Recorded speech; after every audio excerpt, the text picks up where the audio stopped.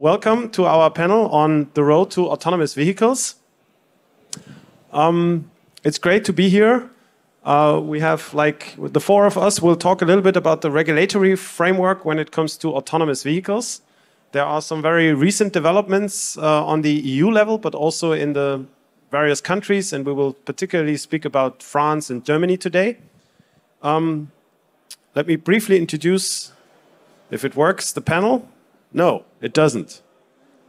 Right? Do you see the same that I do? That's not the panel.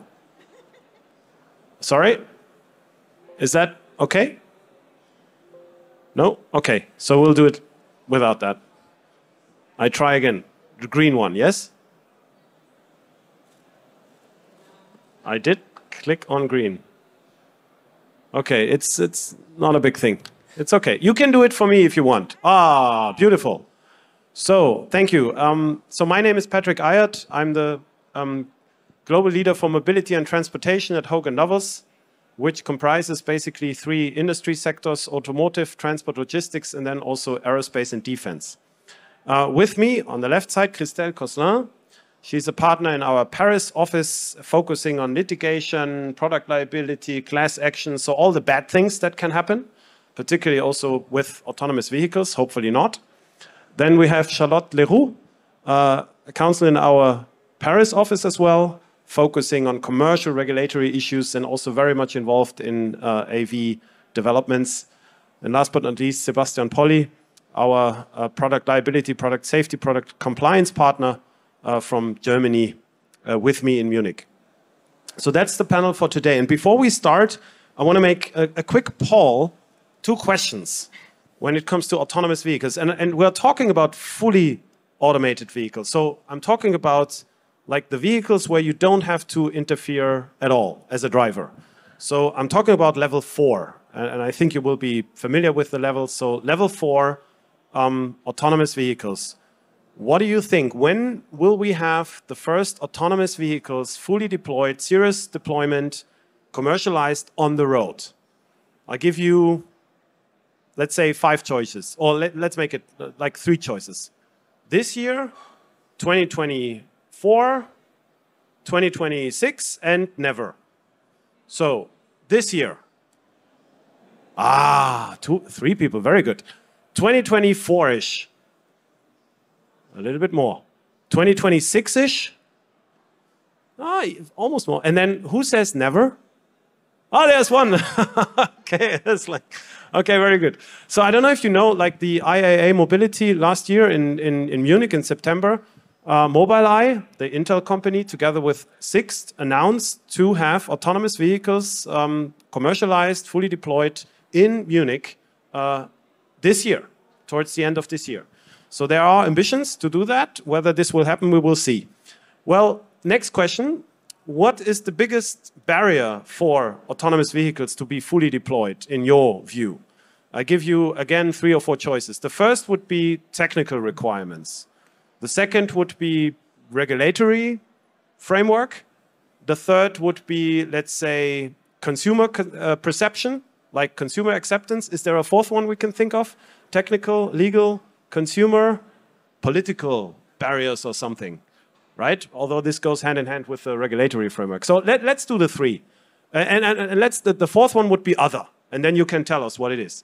So, regulatory framework. Quite a few. Technical requirements. Okay. Consumer perception. Oh, only one. Okay. And then other? And what would it be? So if you raise your hand, you have to say something now. Which means that no one is raising their hand. So, okay. So let's start with the discussion here. Thanks for contributing. And whenever you have a question or a comment or so, or you want to come here and sit, there is a free chair, then please come and discuss with us. So when we talk about the regulatory framework for autonomous vehicles, we have to distinguish different layers, basically. From a regulatory framework, we have like the UN level. On the United Nations level, there are some laws and regulations, particularly regarding technical requirements for vehicles and safety requirements. And work is being done also on that level when it comes to autonomous vehicles. Specifically, when we talk about Europe, we have a EU type approval system. So every car needs a type approval, and it gets, like the manufacturer gets the type approval in France, for example, and then it is valid for the whole EU. So this is also where we would need to work on, and we are currently working on. And then, of course, we have a national level, and we may even have a municipal or local level when it comes to the deployment of these vehicles in a certain city or area or whatever. And that makes it quite complex, I can tell you. And we are also often struggling, and we will talk about the interaction also, for example, on the EU level and the national level. And why is that? We now have a draft ADS, Automated Driving Systems regulation, on the table on the EU level.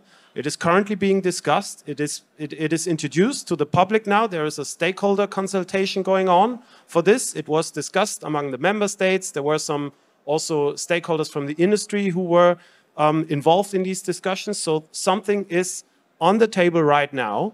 And we can talk a little bit about this also later. Maybe Sebastian, we have also been involved in this exercise with our white paper. Do you want to tell us a little bit about it? Definitely, Patrick. So I think, Patrick, you, together with others over there is Lance, our Global Director of Thought Leadership, and others are spearheading a lot of initiatives. And we've just recently published one of our Hogan Lovells white papers. If you're interested in having a copy, let us know. This is part of our thought leadership process and how we support what we believe is right to enable getting automated vehicles on the roads, of course, as swiftly as possible, but also as safe as necessary, as reliable as necessary to get consumer buy-in. And if you're interested in having a copy, just let us know. We're more than happy to share.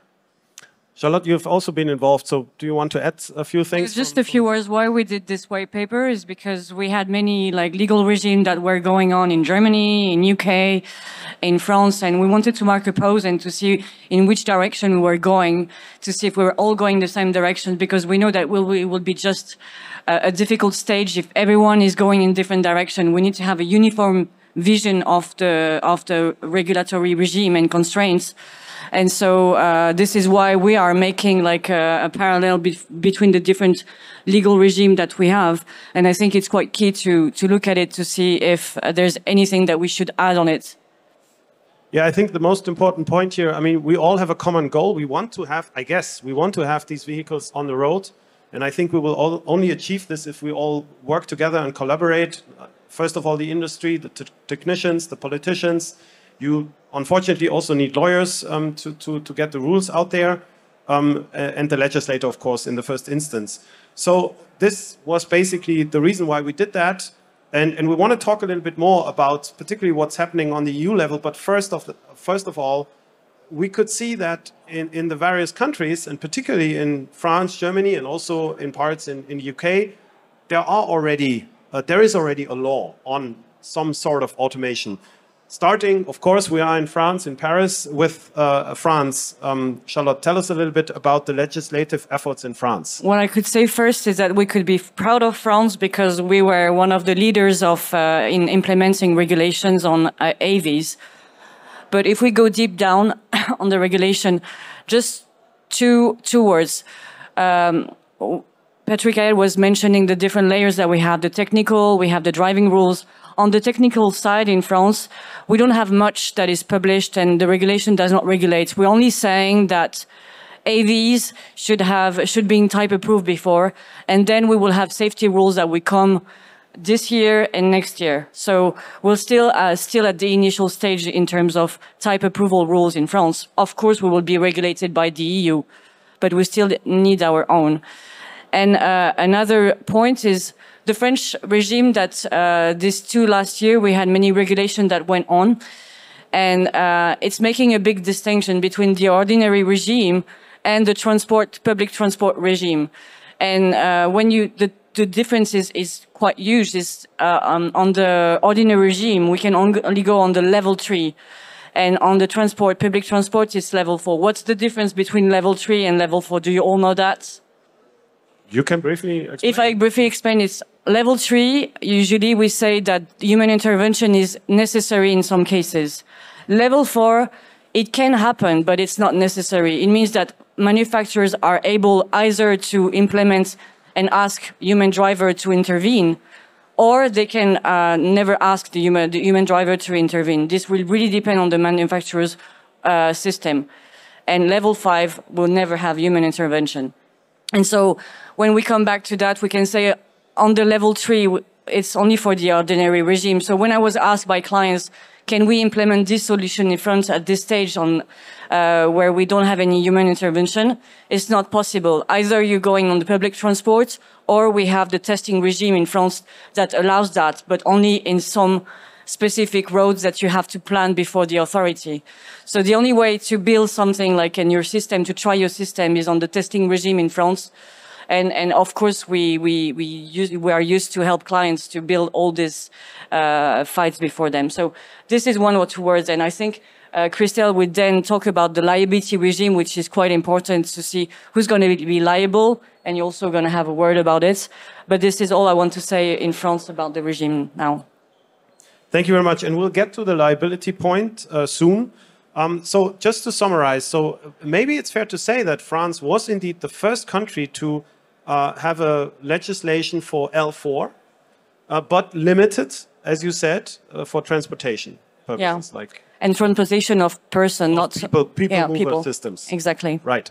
Now, what about Germany? They were the first to have some laws around this area, and there is some recent development. Right, Patrick. And let me mirror what Charlotte just said. I mean, definitely France can be proud of what it was and is doing in the automotive field. And I think it's very healthy competition amongst the member states, which again is something I extremely appreciate. Like Patrick said, I'm from Germany, which does not mean that I don't appreciate the French approach. Quite the opposite. I think it's very good that France is moving forward there. To Patrick's point, where we stand in Germany at the moment, looking back at the poll question you did at the beginning, some of you said, well, there might be serious deployment this year for level 4. Some said, what might be showstopper? Some lifted their hand when it comes to regulatory rules, lawmaking. So the German point that you're making, Patrick, is absolutely right. In 2017, for example, Germany first introduced a law allowing type approval and series deployment for level 3. Now, this year, 2022, it's on the agenda to have, and that's the healthy competition, also a level 4 law in Germany, but not limited in any way, but allowing level 4 serious deployment once this law is through. And then, I mean, the basic questions will be to obtain the respective type approval. Of course, everybody in the corporations needs to agree that what we're placing on the market is safe and that this level of safety we're seeing is safe enough.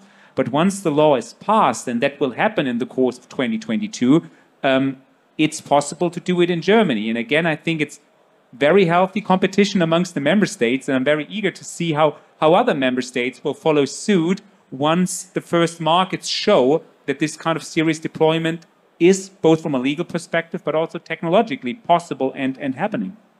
Yeah, thank you very much. And as you say, it will come soon, probably in the next month or so. I mean, it's in the final stages of the legislative process. Just very quickly, there are basically 3 steps to get this approval. The first is like the type approval for the vehicle that we all know for every vehicle. There will be a special type approval, so to say, for the automated driving system. So that's a special approval. And then you need a third approval wherever you are operating these vehicles. So it's a sort of municipal level for the ODD, the operating design domain. So what are the boundary conditions of this autonomous vehicle, like the typical L4 question? And that is a municipal or local question. So there will be different authorities also be dealing with this. Well, it's funny actually when you see yourself here. I don't know. But anyway, so this is coming. And it seems that we are ready there. We will talk about the interaction between what we see on the national level and then on the EU level. And I was also talking with someone who is here sitting there in the audience about this just before. We will get back to this point. Before that, you already raised that point, liability. So starting again with France, don't we need a new liability law before we think about, introducing autonomous vehicles from a type approval perspective? Don't we need new liability laws? Well, that's a very good question, Patrick. I think since France chose a two-step approach, first regulating the test period, and the question is really twofold from a French perspective, meaning that what we have right now in the framework Charlotte was discussing is criminal liability governing the rules on testing of L4 on the roads now that we have L4 vehicles on the roads. But there's a much bigger question which relates to what will happen when series deployment of L4 will have taken place and what liability rules will apply. And actually, this question is not only pending at France or Germany level, but it's also a big EU question. And I think if you only remember one key thing I will tell you is that as part of the regulatory framework, the question is also about our product liability rules in general. And for the last, I would say, half a decade, or maybe even more, Sebastian, you can correct me, but we have been discussing what are the future rules for product liability, because this takes place in a much wider debate about new tech products, AI in general. How do we regulate liability for this type of products? Also taking into account the safety concerns we were referring at the very beginning of our conversation. What level of safety consumers will want to have? Well, general trend is that they want the top safety possible. They're not accepting any risk anymore, which is, of course, quite difficult to reconcile with the idea that we have high-tech products being put on the market, including ADS on L4 vehicles. So to tell you in 2 words, because this discussion has been ongoing in Europe for at least 5 years, they are still not completely decided. The European Commission is still working on that. Working groups after working groups, and you also have a specific framework for artificial intelligence being put in place in parallel. So just to tell you, it's quite complicated, but we will have some rules at the end of the day, and they're still being deployed at the same time vehicles are being deployed. Yeah, thank you very much. And I think your reference to the AI legal framework is very important, because if you read through that, there are a lot of references to autonomous vehicles as well. So this goes hand in hand. And there are some plans really to have some, guaranteed liability, so to say, just because it's an artificial intelligence driven vehicle or with AI and whatever. Sebastian, from your perspective, we've been discussing this also quite extensively. What about new laws? And maybe you could also briefly comment on the insurance aspects of autonomous vehicles. Right. So new laws on the liability side, and coming back to Patrick's original question, and then what's happening, there are, of course, a lot of liability rules already in existence. And I mean, I'm not just a lawyer. I'm not just looking at these things from a professional perspective.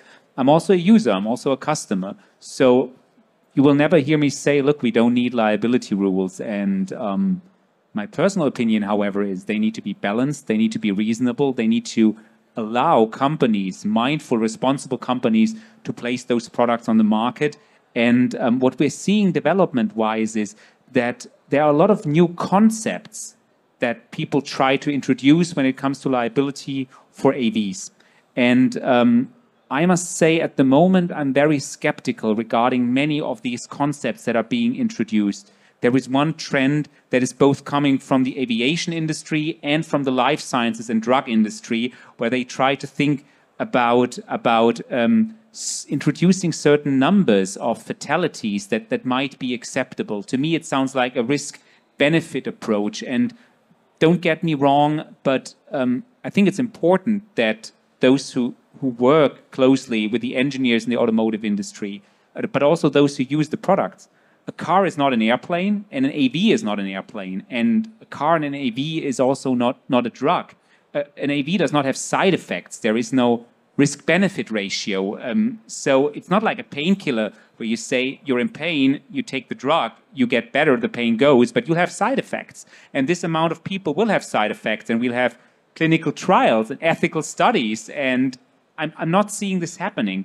At the same time, all the aviation concepts we're seeing, I'm not fully convinced, because if you look how the aviation development life cycles work, how redundancy in the aviation industry works, double, triple redundant systems, I'm not sure if this is what we need in the auto industry right now to transform cars into how we look at airplanes. And this is just examples. On the insurance side, just to briefly touch that, a lot of things are obviously happening. For the insurance industry, AVs are a big opportunity.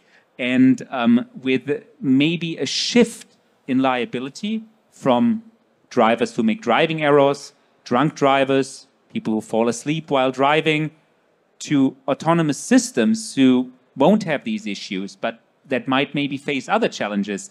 The whole insurance way of looking at things is obviously changing as the liability may shift from the driver, the holder, the owner, to the operator or the manufacturer. And again, I'm more than happy to go into any detail, but I think in summary, those are the main developments we're seeing at the moment.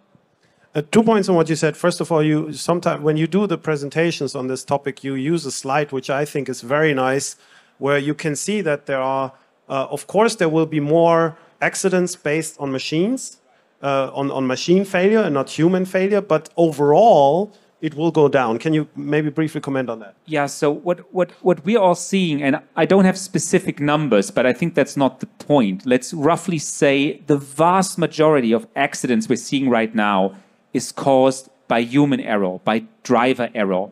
And this is somewhere beyond 90. Some say 98%, but don't quote me on the number, whoever has exact numbers, but this number will obviously go down. The more autonomous systems we have, the more driving assistant, but also level 3, obviously with level 4, it's a completely different story. This number will go down. So the overall number of accidents goes down, and obviously the number of accidents triggered by driving errors will go down. But at the same time, the number of accidents that is linked to alleged vehicle defects, that will climb. And this is something that the industry is aware of, that is a necessity. I think it's to some degree inevitable. It will happen. So overall, the number of incidents goes down, but those that we'll see, this liability will shift from all of us as drivers who will make errors to the industry, and then eventually also to insurers and other insurers. So good for all of us, because the number of accidents will go down. It did go down already. It will go down further, but the liability will shift, yes. Okay, so, and I guess also this will trigger a shift also from an insurance perspective, like, who needs to insure. So we will see that. Now you mentioned, and let's talk a little bit about the EU draft, which is, introducing the idea of a sort of fatality requirement or rate when it comes to autonomous vehicles, which is new to the automotive world. How do you see that? Maybe also, Christelle, I mean, this is an interesting development. My concern is, how do people perceive that? If we're talking about a fatality in terms of, these kinds of accidents, they are acceptable. But not more. I mean, yes, we have that in the pharmaceutical industry, and we have it to a certain extent in the aerospace or aircraft. But how do you see that with vehicles? It's not something we've been discussing in France or Germany during the legislative process. So it's really coming from the EU. Well, that makes me think of studies that have been out in terms of it could be that one of the main hurdles for AV to be on the road is actually consumers not being willing to have them. Many drivers still want to have their hands on the drive and driving their own vehicles. And so the question may, beyond technical issues, regulatory question is there a market? How big is the market? So I think this raises this big question, because I think talking about fatality rates means accepting there will be fatalities, and I'm not sure as customers, we're ready to accept that risk. Sebastian was right that it's also a concept quite foreign to our legal traditions in the product liability world for automotive vehicles so far. So I don't know how this will really fit in the global framework of product laws in general. Right, yes, and now let's talk also about this interaction. Now, it seems that the EU is coming up with new ideas. In some ways, France and Germany really took the lead, paved the way for a regulatory framework on autonomous vehicles. And certainly the EU is also looking at what France, Germany, and maybe even the UK does, just to see what's going on there, which raises now the question of, we have some laws in France and Germany We're now introducing something on the EU level, but I can tell you it's with a limited scope. It's introducing like small series of AVs and then like special vehicles, but it's not like the full scope as we have, for example, for people mover systems or like the really full scope in Germany. And now the question is, can we still go ahead in France and Germany if we are not ready yet on the EU level? So we will likely have something, I think, by July on the EU level, but it will be limited to, for example, small series. And now the question is, in Germany, we go beyond that. Can we do it at least in Germany? And I can tell you, and we've been discussing this, we have the EU policy manager from Argo AI, which is a very important ADS developer. We've been discussing this. There are conflicting views. We did a webinar 2 weeks ago with some stakeholders, some policymakers. I'm not quite sure if I should mention names now, but anyway, well, it's public knowledge anyway. So there was Richard Damm, who is the president at KBA and also the working chair of the UN working group on autonomous connected vehicles. And he was, of course, involved in the German legislative process and said, yeah, of course we can do that for Germany because it's just in Germany. Of course, the vehicles cannot cross the border then. They cannot drive to France, but in Germany we can do that. There was one representative from the EU who also seemed to take that position. That's fine to do it in the national countries. But I think you said that like Anthony Lagrange, who is like the super head master of all these EU developments, like for the legislative framework, he seemed to suggest that this is not the case. And so the national, the countries, the member states would not be able to do that, which is why there is currently discussion whether there should be a sort of opening clause, as you said, regarding this issue. So this remains to be seen. If you want to lobby for one or the other direction, please do so. There is the stakeholder consultation now, and we need to see. I mean, from a French-German perspective, how do we see that as a lawyer? I mean, if someone asks us, what do we represent, which opinion? I'll go first. Yeah. So when it comes to the opinions, and I'm more than happy to take this offline in detail, but obviously we're one of the leading automotive law firms, and for those who know Hogan Lovells, you know who our clients are. But like I said to Patrick, at the same time, I'm also a consumer. I'm also getting into these cars, and I want to get safe from A to B. So the positions we are taking is a very reasonable one, I believe. And to your specific point, to Germany, and like I said before, I think it's good that Germany is making this move, that it is brave. And I personally appreciate that a lot of our clients and also others in the industry seem to be, it's about to be seen, but I think it's upcoming, seem to be brave enough to take this next step. And like Patrick said at the beginning, there are some at IAA who already announced that they will have level 4 fleets and that they will do this. And whether they can cross the border now or not, I think it's not so much an issue. I firmly believe it can be done in Germany. It's legal to do it. The law is about to be passed. Everybody's ready. We are happy to support the business however we can. And so my personal opinion is it's the right thing to do. It's the right move. To be bold and brave, yes. I mean, nobody should be reckless, but everything I see isn't reckless. It's very mindful. It's very well considered, very well balanced. And I think we're there to make the next move. Would you support that from a French perspective? I had a conversation a long time ago with a global head of an insurance company that I won't name. And we were talking about cybersecurity insurance for autonomous vehicles. So this is another layer of fear in terms of autonomous vehicles.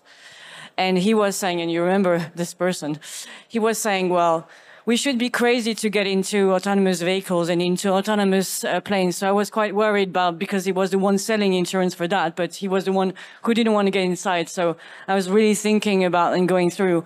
But we're going through with our clients on the safety measures, and we know that it will be step by step. We have a testing regime in France, and it proves that it's efficient in a way, and that the technology is getting better and better. So this is why we have this regime. So I'm quite confident in the future of autonomous vehicles for that.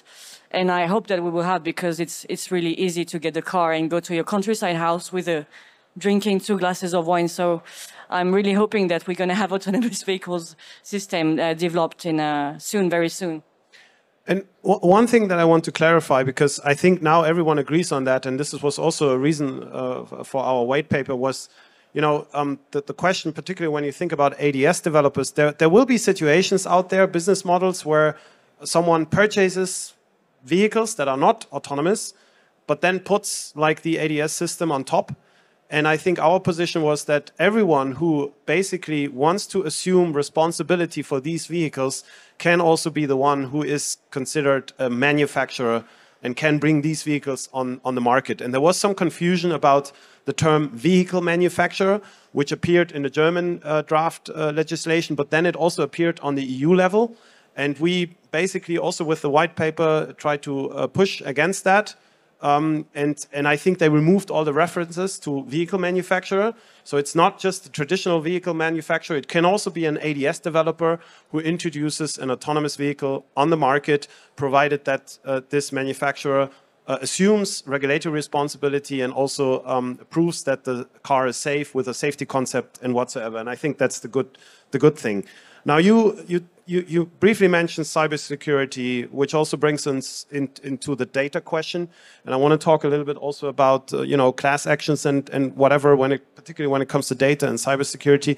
But tell us from a like the whole issue of data and autonomous vehicles. A very open question. What are your thoughts on that? First, we have already regulations that are regulated connected vehicles. And we have other layers now for automated vehicles, which are different and can be both at the same time. So we have at the EU side, on the EU side, we also have on the UN side, and we have on the French side. We have new regulations in France now regulating autonomous vehicles. But just in short, the issue that we're facing is that we have GDPR, and everyone is annoyed by this for this acronym, but GDPR is regulating hardly the data. But autonomous vehicles are not only producing personal data, they are producing other data. And they are also now regulated in France by the new cybersecurity regime. So we have another layer that is created in terms of notification to be made by the manufacturers. So this adds really complexity to manufacturers of ADS, of the whole vehicle, because they have to think about all the different layers, all the different constraints that they have. And so I think in terms of data now, the industry is really dramatically changing. All the cars are making data. And we're also at this stage where we have to uniform regulation within Europe, not to have only the French specific regime that we have nowadays. I hope that our German team, and UK, and they will follow the same regime, or at least we will find something that will be really close to the French rules today. Yeah, and I can tell you, I just got a query recently on ALKS, automated lane keeping systems, where we talk about L2 or maybe L3, L2 in this case. There are laws on that, also on a UN level, like and there was a type approval now for such system in Germany, like the first. Thank you, 5 minutes. And so the question was here: there are some retention requirements regarding the data for these systems, and quite interestingly, reference is made to the national legislator when it comes to that. And now a client was asking, well, but what do we do if one country says you have to retain the data for 3 years, the other says 5 years? Okay, so you retain it for 5 years, but what if the one country says, and after 3 years you have to delete it because of GDPR issues or whatsoever? So we need harmonization here. So how can we design a system that drives in all these countries if these requirements from a data perspective are not clear? So there is a lot of confusion. It's very complex, and we will have more confusion there. That's an issue that we're already facing with GDPR. Is like clients have sometimes 3 years, and we're trying to make our own rules, which can prove then to the authority that we're trying to do the right things. But it's right, and also the main question will be access to data. Who can access the data? And insurance is also a key issue for that. And who can have access to the data? And you also have a layer between the manufacturer of the car, the manufacturer of the ADS, and the authorities and the insurance. So it will be a big war on that, a big fight. Speaking about wars. We have another 3 minutes Very or good so. segue. Cybersecurity, and of course the risks. What do you expect from a litigation perspective, and particularly also, class action perspective? At the moment, it's still very much around emissions issues, right? Also in France, we can see that in the UK now, in Germany for many years. Are autonomous vehicles the next target of plaintiff lawyers, and then also, cybersecurity? Is this what you expect? Yes, I think everything. The arrival of L4's vehicles arrive at the same time as many developments in the legal systems that we are seeing in Europe at the moment. So just to be very concrete and try to categorize the risk we're going to be facing, there's a B2C side. On the B2C side, one of the key questions will be, indeed, in case of accident, access to the data Charlotte was referring to, because this data will be key to also determine whether there's any room for consumers' liability in terms of how the vehicle was operated. But it will also be key for B2B disputes between the vehicle manufacturer, but the ADS manufacturer, maybe a company operating the maintenance of the vehicle. So, there's a lot of room. And one overall characteristic of that is the complexity of this dispute. And this is going to be a game changer compared to what we know already. On the procedural side, and you're right to mentioning class actions, I would rather use the word collective actions, because class actions is actually a tiny bit of the global picture in that respect. But that means a group of consumers suing all together. We've had a legal regime for that purpose in France for the last 8 years. It has not been completely successful in terms of class actions, but collective actions, we hear about them all the time.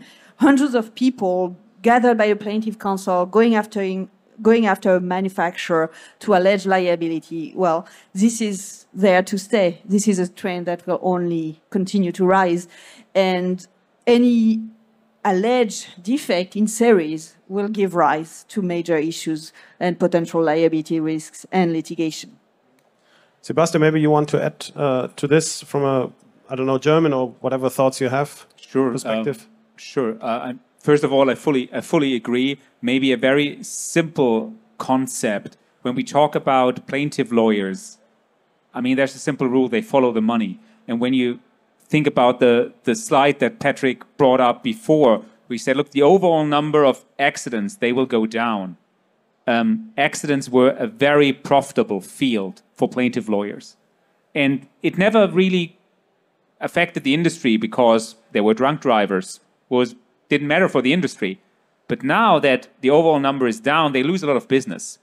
But there is another thing on the rise, and those are the accidents being triggered by alleged product defects.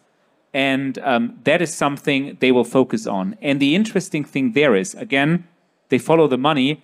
The pockets of a drunk driver are not particularly deep, but the pockets of the companies who are currently working on placing those products on the market, and that will eventually succeed in doing those might be extremely deep. And this is a trend we will see in the member states, we'll see it on a European level, we'll most certainly see it on a global scale.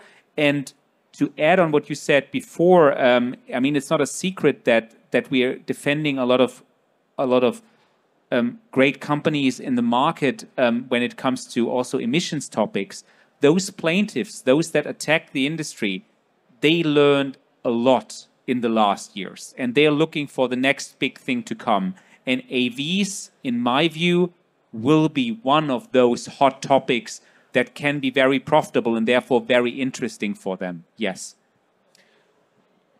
And I think it's okay. So it's on. I just want the final point also with the data and the liability, and you are always making this point. You can collect a lot of data, but that also means you have some responsibility. You have to maybe then look into the data and act if you find out that something is wrong. So the data is good to collect, but it also gives you some responsibility from a liability perspective. This is also quite important. So I think we run out of time. Is that right? Is there any final comment or question that you want to say? There's still, the chair is still empty. Yes, someone? Can we take this last? Yeah? Thank you very much. Hello. Yeah. Thank you for the panel. Bonjour. My understanding is in the US, there's almost half of all the states which have full ADS regulation in place today for at least level 4. Are we not very late now in Europe? Sorry, late? To have a regulation in Europe which is similar to the US. Oh, sorry. Are we late in terms of level? We are level 4, but are we late in Europe? Are we late in Europe? Regulation. I think we are even later in the US if I look at my US friend. No, I actually do think that we are quite advanced, and particularly France and Germany. I think we can be proud in France and Germany that we took it that far. And on the EU level, we are somewhat late. And certainly now also because we limit the scope of application to small series and special purpose vehicles or shuttle services. I don't know what it is exactly. We need to look into this. But I don't think we are late. I think Europe is doing well. At least France and Germany in particular. And also the UK is quite advanced.